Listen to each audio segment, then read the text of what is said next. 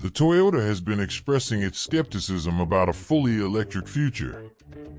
Despite launching exciting electric cars next year, the company explores other energy sources.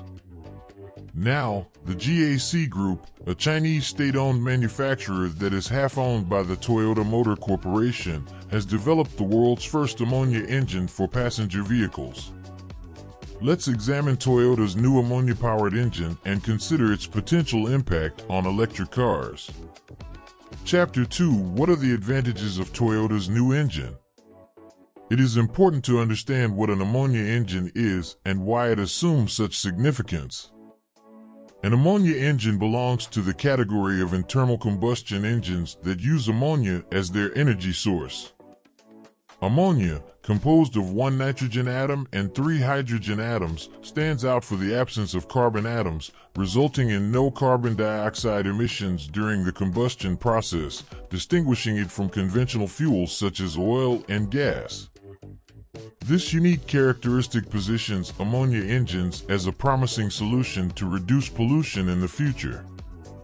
Several approaches aim to make these engines effective. One of them involves decomposing ammonia into its components, hydrogen and nitrogen, and then using hydrogen in fuel cells to generate electricity. The startup known as Emoji demonstrated this technique when it introduced the world's first emission-free ammonia-powered tractor from John Deere. Another approach is to mix ammonia with other fuels, such as diesel, gas, or hydrogen, before igniting them together. This combination facilitates ignition and sustains combustion. Man Energy Solutions applied this methodology in developing a two-stroke ammonia engine specifically designed for maritime applications. A third approach involves the direct use of ammonia as the main fuel source. This approach requires advanced technologies such as spark ignition, compression ignition, or homogeneous charge compression ignition. Chapter 3: Toyota partners with GAC. Recognizing the mentioned benefits, Toyota took significant steps.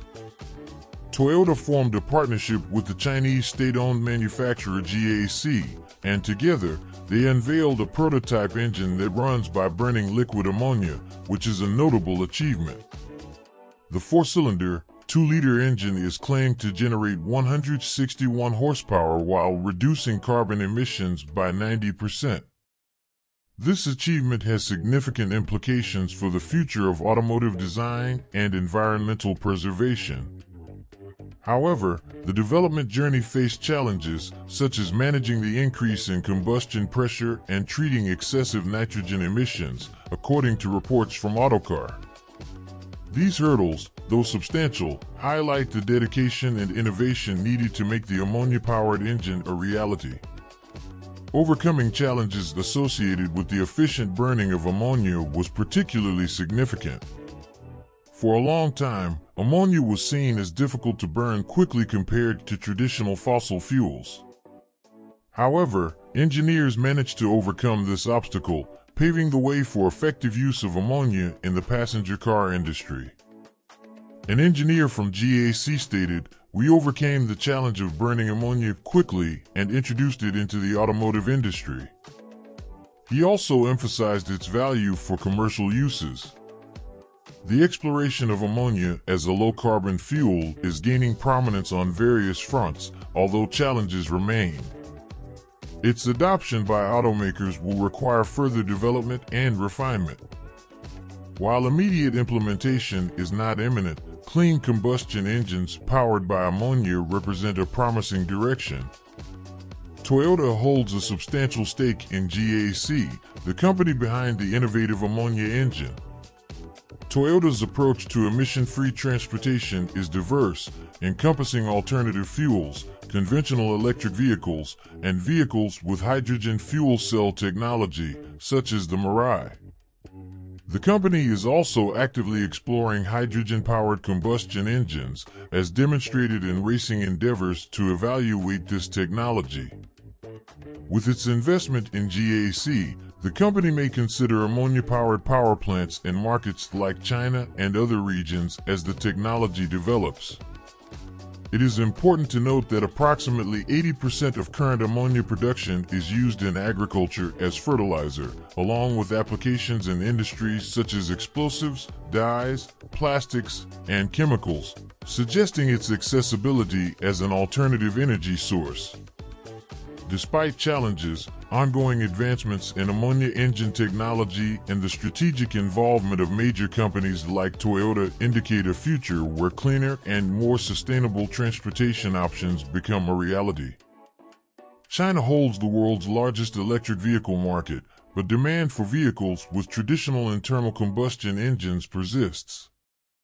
There are indications that the Chinese government is considering a ban on the sale of cars with internal combustion engines, following the trend of California's policies.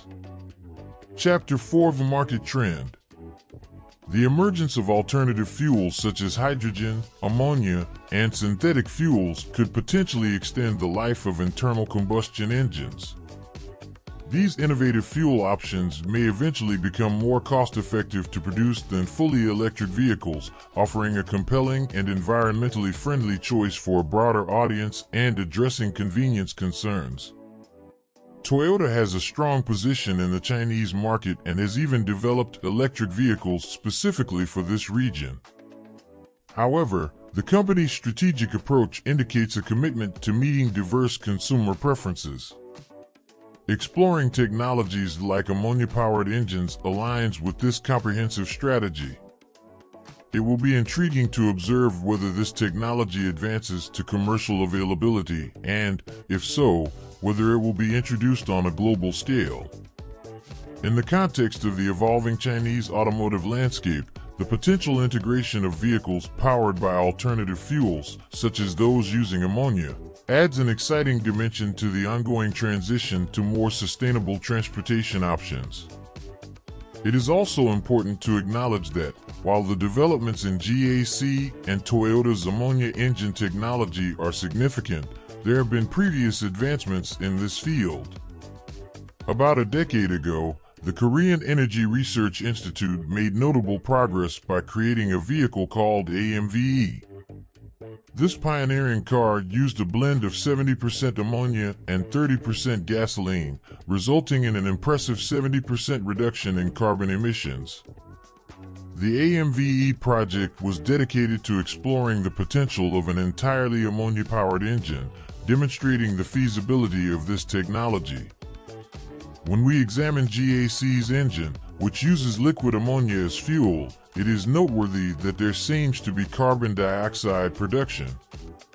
This observation implies the incorporation of an additional fuel source in the engine design. This hybrid approach can be quite practical, given the characteristics of ammonia, such as its comparatively low flame propagation speed, which may pose challenges for engines operating at high speeds or low loads. By combining ammonia with another fuel, GAC's engine may have effectively addressed these limitations, ensuring smoother and more versatile performance under various driving conditions. This hybrid approach has the potential to improve the practicality and usability of the engine. While different projects have tackled ammonia-powered engines in various ways, they all highlight ongoing efforts to harness the potential of ammonia as a cleaner and more sustainable fuel source for combustion engines. As this field continues to evolve, it is likely that more innovations and optimizations will contribute to achieving the goal of environmentally friendly transportation. What are your thoughts on this engine? If you enjoyed this video, don't forget to like and subscribe to the channel, activating notifications because I post new videos every day. See you in the next one.